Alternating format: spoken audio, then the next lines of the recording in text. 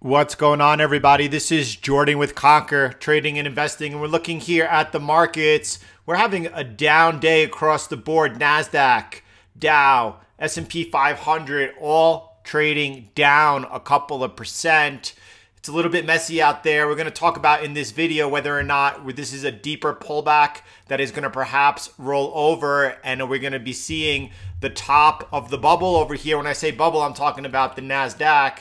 Look at tech going ahead, continuing to lead the way, but look at this pattern that it put on today. Is this perhaps the sign of some further movement to the downside, or is it time to lean into the market, buy the dip, look to build position in? Well, I'm going to talk about how I'm positioned right now. I'm going to talk about how I think that it's smartest to be positioned. And as well as we're going to take a look at Bitcoin, we're going to take a look at the US dollar, we're going to take a look at gold, which is on the verge of continuing a breakout here to 8-year highs. We're going to see how to position into gold, or whether or not that should be silver we're looking at here to position in right now. We're going to take a look at all of this. We're going to skip the intro today because we're going to get right into what's going on. All right, so before we get in actually into the equity markets over here, looking at the index, let's talk about what's going on with the US dollar today, which is trading as its highs. And really after what looked like it was, let me come down to a 4-hour time frame with you. I just want you to be able to see what we were all watching. We were watching this possible head and shoulders over here, reverse head and shoulders. And after it triggered, right, it never followed through towards its potential target, back towards the real resistance at 98.30 on the dollar. Instead, it rolled over, right? You can see it rolled over from the resistance. Once it broke that trend line over there, that was the real sign. Came into this first area of support, broke down the support, retested it, entry, right? And now, since it's coming back off here after it reached the support down over here at 96.40. What's its next move? The dollar looks pretty firm right now. Why the dollar is firming and how much longer it could last, that is the real questions we need to be asking ourselves. Nothing to do right now except watch. If we come back down to the 8-hour time frame, we're watching as price comes back and towards the 97.60 area of resistance. Still look for a rejection in that area once we get there. And if we do get a rejection, do look up to go ahead and take back further positions against the US dollar. Now, be mindful if we do break out above that last high over here and break above this resistance, then we could see a deeper prolonged move. And the question will be what happens as we come into this trend line resistance over here and the big 98.30 line. That will be the real test for the US dollar. Right now, though, for sure, you're looking at the dollar firming up over here. That is bringing right now down the US indices. It's also bringing down Bitcoin, and it's also bringing down gold. We'll look at gold in a second. Here's Bitcoin, and you can see that it is still consolidating, still above the 9100 support. This is looking super bullish, continues. Remember, any pullbacks into the 8500 support, perhaps as low still as 82, that's now above the trend line. You might get a spike. It's possible you get filled on a spike there. Why not have the order in there? I don't think that we come back down, trade below that. I do think that we are getting close here to really break out of this consolidation pattern, break out to the upside, and really start this bull market. We are in for some exciting times, especially when you remember, or if you look at, can you imagine the Fed's balance sheet being expanded to $10 trillion? And what comes after that? You have to be asking the question, if they're going to $10 trillion, is that where they are stopping? Gold today, and we're going to take a look at silver in just a moment as well. But gold over here, I want to zoom in. I want you to see how gold is broken out above this resistance over here. It's broken out above the resistance and now pulled back, testing that breakout, pulling back perfect here. And as long as it holds now, and if it starts to make higher highs, that's an opportunity to get long gold. Gold should lead the way here towards 1800, and then after that you should see silver and other metals catching up. Now, you are at a very nice place here as well in silver, pulled back into this support. Silver resuming off, even if gold leads for the few days ahead. It might be the time making the switch now over to silver. That in retrospect should have been done. I looked at this in the video with you all when I looked at the correlation between gold and silver. And I'm going to show it really quick to you because it's really important. And I want you to see over here as we look at what happened during the crisis. At that point, gold just outperforms silver by a large margin. That happened back in 2008. I want you to see it. Here's the 2008 crisis. You could see also at this point, gold really outperformed. But after that, I noticed the consolidation pattern that developed, right? Is that where we're headed right now? Are we headed towards some type of consolidation pattern?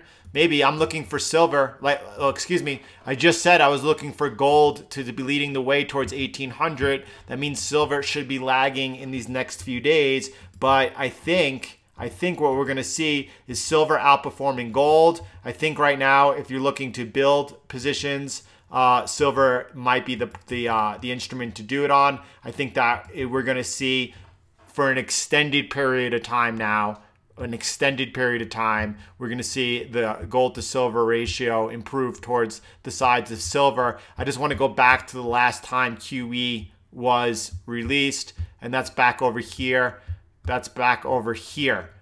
Back in December of 2008, right here, QE started. And from that on, you saw the big move down in silver. Then you saw a large consolidation phase.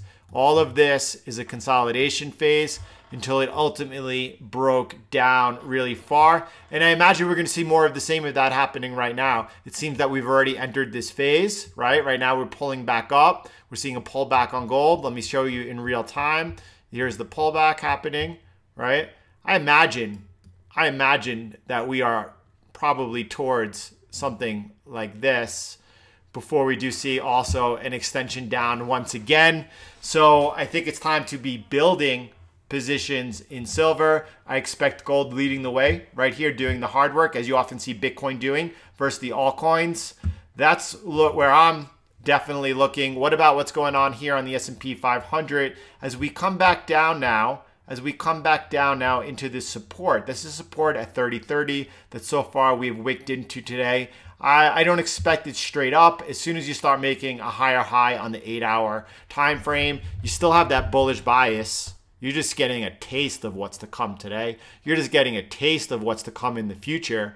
But this is not really anything right now. What we're seeing is something that is slow and contained. It is moderated.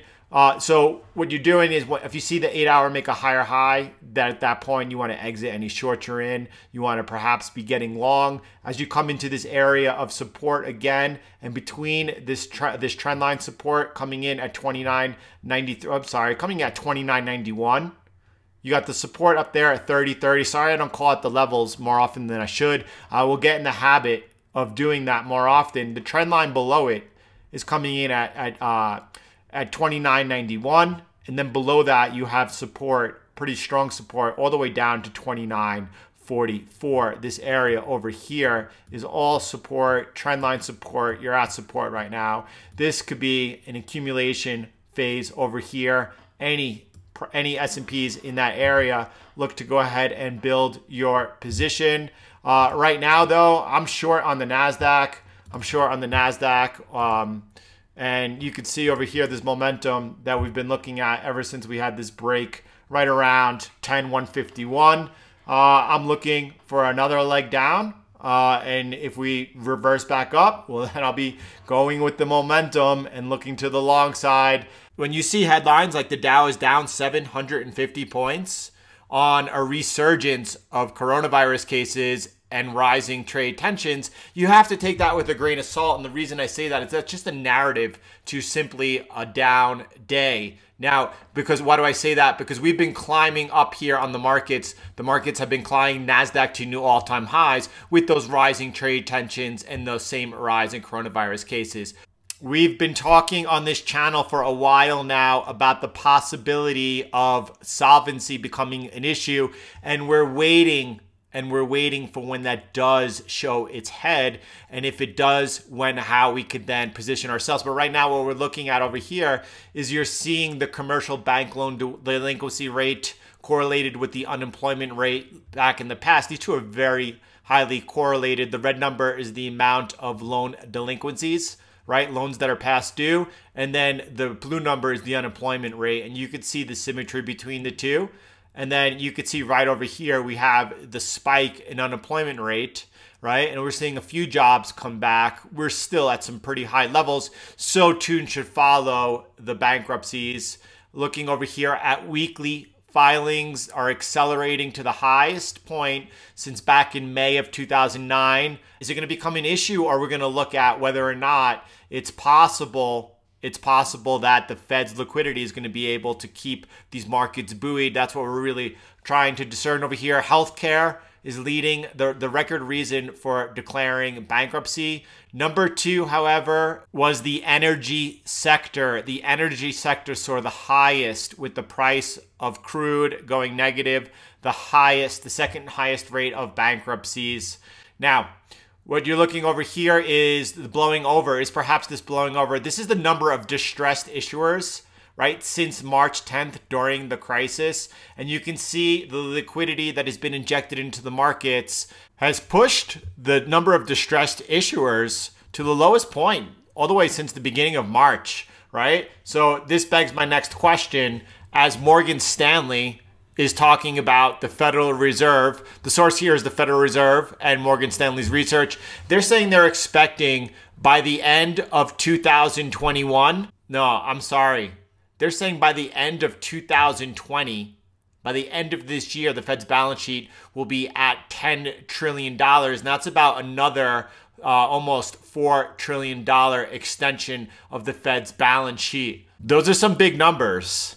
Could you imagine what the price, could you imagine what this will do to asset prices, specifically to gold, specifically to Bitcoin, and also the equity markets? What seems to be clear is that if we do have any downside pressure, and right now it looks like we're entering what looks to be like a consolidation phase, and it's going to be a volatile one.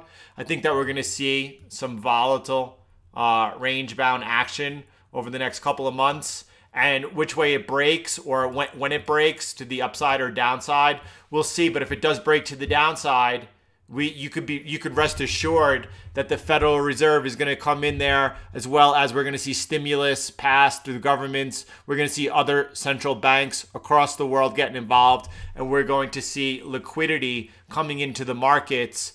That's for sure. Is it possible we take out the March lows? Listen, everyone, I hope you have a beautiful day. I'll talk to you tomorrow morning. We're going to go live at 9 o'clock a.m., review the markets together, see what opportunities out there, and break it all down. Have a great night, everyone. Have a great day. I'll talk to you later.